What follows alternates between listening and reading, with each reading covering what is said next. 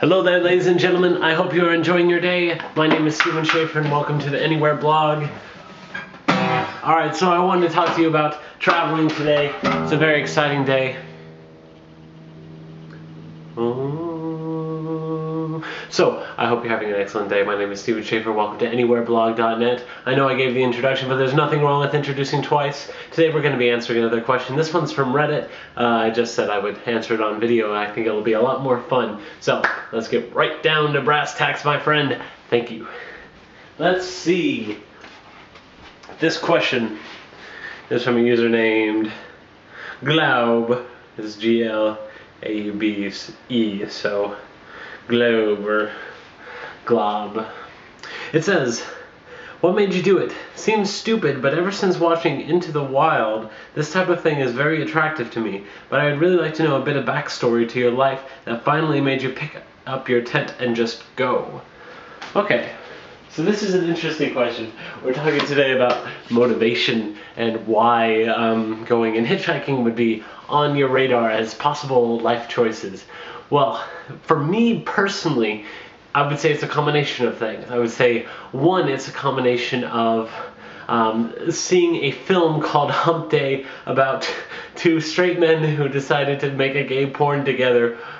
Long story short, one of them was a traveler, and I thought to myself, you know, I had never imagined the idea of a a full-time traveler, and to me that idea was so romantic and appealing. Immediately, I had a conversation with my friend, my roommate at the time, and I said, I want to do this, and he was like, do it! And so the next day I gave my 2 weeks notice, and 2 weeks later I was gone. And so that's the more the basic idea. That's the not so deep part.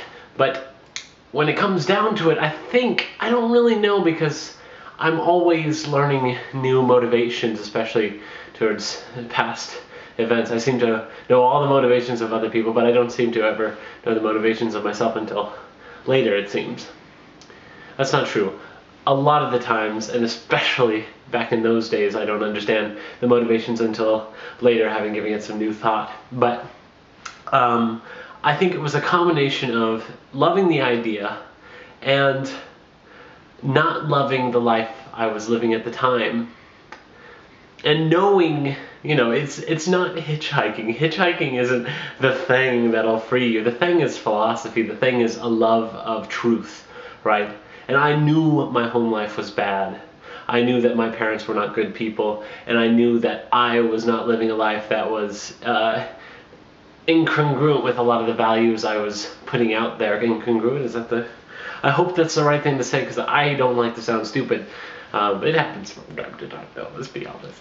And so, you know, I knew I wasn't living... I had these lofty ideas, and... well, not lofty, they are good ideas, but I wasn't going out and actually living them. I was, you know, I was like, yeah, people should be great and awesome. Not should, but I highly prefer for people to be awesome, but I was working at a shoe store, you know. So there was definitely that aspect, and knowing that I didn't really know where to start. Like, I knew my family was not good people, and I knew that my life at that point was not exciting or interesting to me, you know, fundamentally to me. And so I wanted to go out, and I wanted to go do something that just shook it all up. And to me, I saw hitchhiking as the kind of thing that you don't need a lot of capital to go do. You can go see a lot of great things, get a lot of great information, go get a good education, and then, you know, when you feel ready, come back, you know. And we're going to be talking about coming back into the real world in another video. But anyway, I thought, you know, it would be the perfect way to just go and completely change everything I understood before then.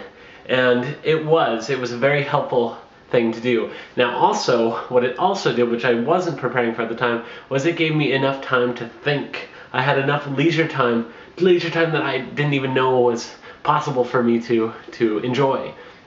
I had the leisure time and the capabilities for leisure to think when my whole life I had just been bouncing from one thing to another, to another. This gave me the ability to just like have enough time to sit and think and get to know myself, which is so important to get to know ourselves. Now, obviously, this doesn't replace therapy. This doesn't replace like good self-knowledge. Well, okay, it doesn't necessarily contradict therapy or self-knowledge either, but it's not a replacement for self-knowledge and philosophy. But what it does do, it makes your it gives you a good opportunity to go do that thing. Now you can it doesn't have to be hitchhiking. It can be any number of things, but giving yourself the time to really like think about your life, I think, is important. And for me, that was hitchhiking, and for you, that might be something else. So that is a relatively quick video, I think, in comparison to what it could be. I thank you so much for watching. If you are so inclined, you may ask a question yourself on anywhereblog.net with the ask a question button on top. And please feel free to subscribe down below. I don't know where you are, so do whatever you need to subscribe. That way you can get some updates when the next video comes out. And before we go,